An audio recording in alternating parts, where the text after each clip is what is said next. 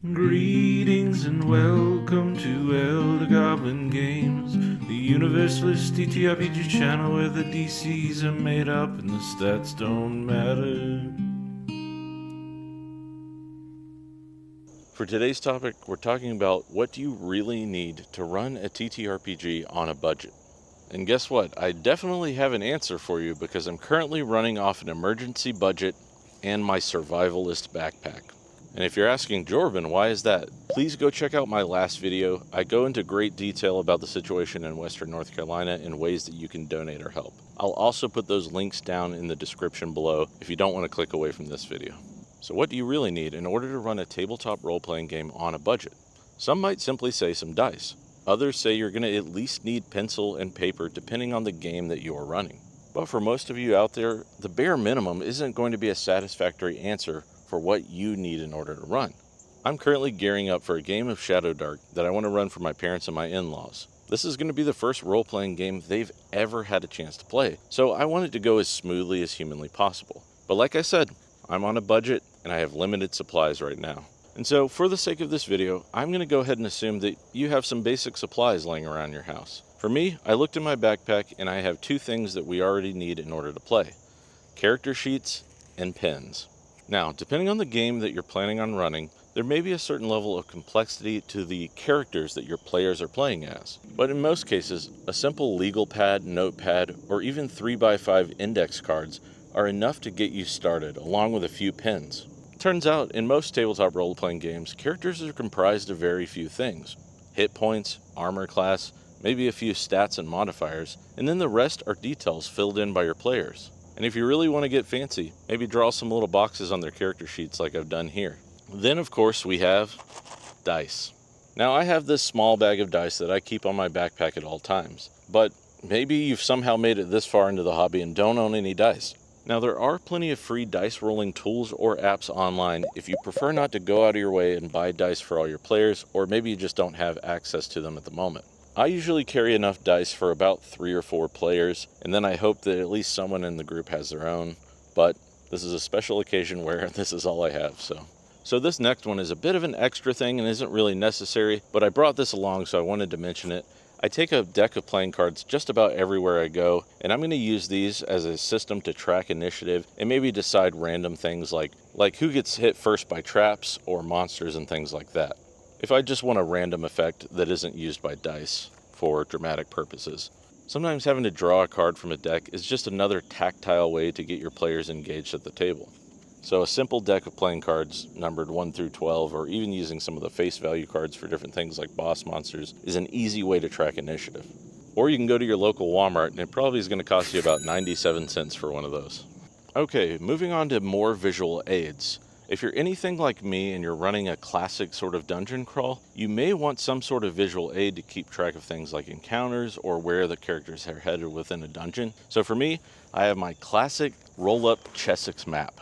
Again, this isn't necessary for every type of game you're going to play, and honestly was one of the more pricey things in my kit. I think you can get the regular size one for about 20-25 bucks, and then the bigger one is about 50 if you want to go all out. But there's also useful tools like Pathfinder has a lot of dry erase mats that can fold up easily and fit in your backpack, and I think those run from about 15 to 20 bucks. And if you don't want to go out of the way for one of these bad boys, just look for some old birthday or Christmas wrapping paper that's laying around, flip it over to the backside, and a lot of those have a 1-inch grid on them. Just cut what you need and draw on that. Works perfect in a pinch. Now, moving on to miniatures. If you are using things like a board or a visual aid, then you're probably also going to want a way to track those players and the monsters that they're fighting. Many times, you can pull the board game pieces from any old game you have laying around like Sorry or Monopoly and use those to represent the player characters.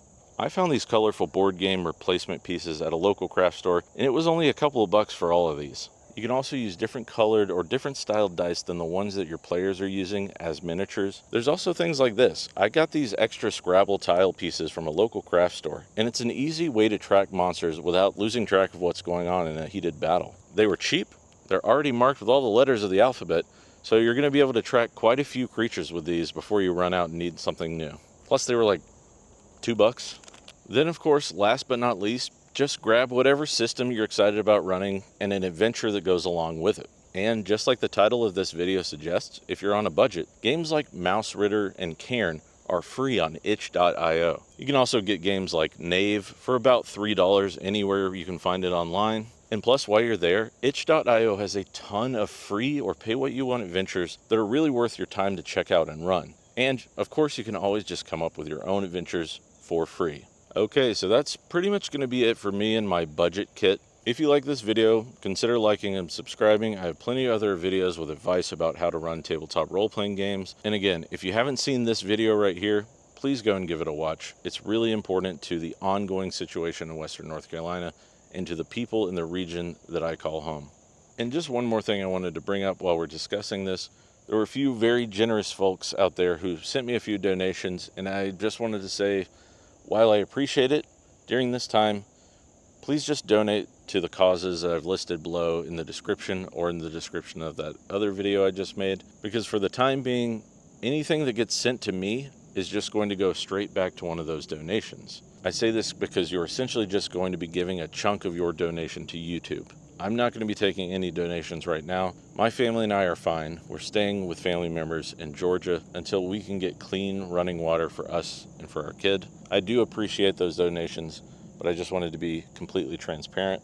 If you're out there in the greater Asheville area and somehow you found my channel or videos, stay strong, keep your chin up. And I just want to give a genuine thanks to the community that has surrounded this channel. You guys are awesome. Keep doing what you do. I appreciate you guys so much. And last but not least, I decided to create a Discord so that community members can get in touch with me easier. And I'm going to post a link to that in the description below. I may even put it up right here. So if you want to talk to me, or just check in or whatever, you can do things that way. And while you're here, go ahead and leave a comment. Tell me what's in your budget kit or survival kit.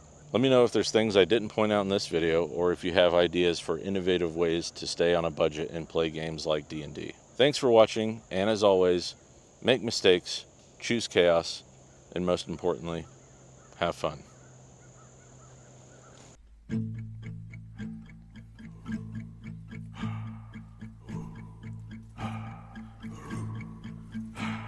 The shadows are dark in the dungeon. The shadows are dark in the forest. The shadows are dark, take heart and embark, for the road is darker yet ahead. The journey is long and untrodden. The path is all but forgotten. So take heart, face your quest, for your mettle they'll test, and a hero you'll be at journey's end. A hero you'll be at journey's end.